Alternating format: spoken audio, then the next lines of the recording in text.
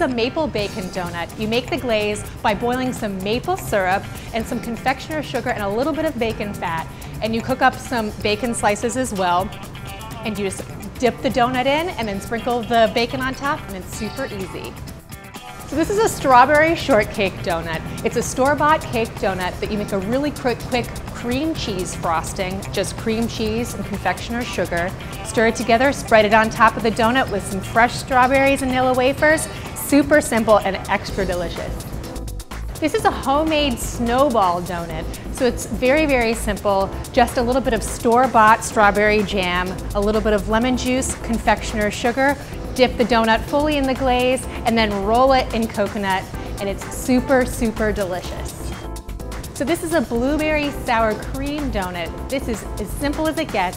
It's just some confectioner's sugar mixed together with a little bit of sour cream. You divide it in half, mix in a little bit of blueberry preserves, and then you swirl them together, dip the top half of the donut in, and voila.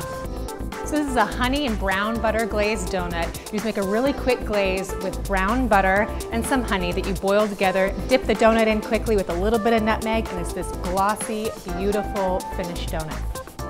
So this is a mocha glazed donut. It's as simple as it sounds. It's just coffee, hot coffee, mixed with a little bit of confectioner's sugar and a little bit of powdered cocoa.